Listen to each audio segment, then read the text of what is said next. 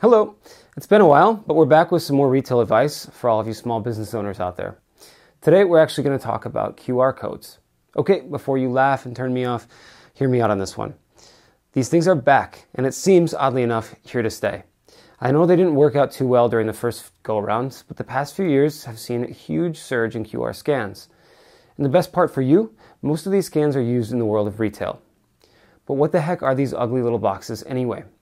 They were actually first developed by Toyota to help with supply chain management and inventory. These boxes can hold a whole lot of information, much more than traditional barcode. This allows a lot more versatility in its usage, and businesses have finally found a way to take advantage of this. So most importantly, QR codes can connect your e-commerce and brick and mortar stores.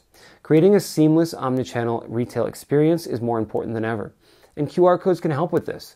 They're great for events, conferences, and trade shows.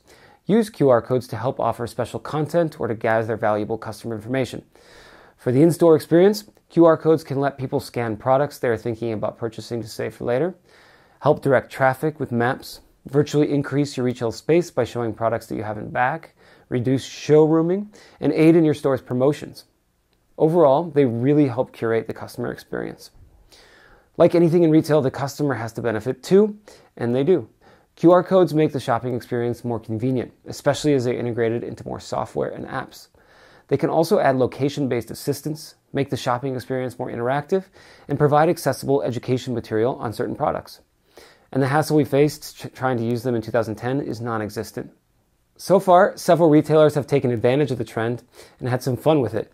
Turkish Airlines set up a scavenger hunt with QR codes throughout London's bus stops during the 2012 Olympics. On a more somber note, Queering Monuments has revolutionized the funeral game by attaching QR codes to headstones. Lastly, Emart, one of Korea's largest retailers, has added QR codes with product images to subway doors and tunnel walls, so you can get your shopping done while you're waiting for the next train. Emart even created a scannable QR code statue, goals for 2019. It took years for the barcode to catch on. Give the little QR code a chance. You can do some pretty cool things. Oh, and make sure that you have the POS system that can generate them. Corona's retail point of sale can print QR codes on each receipt.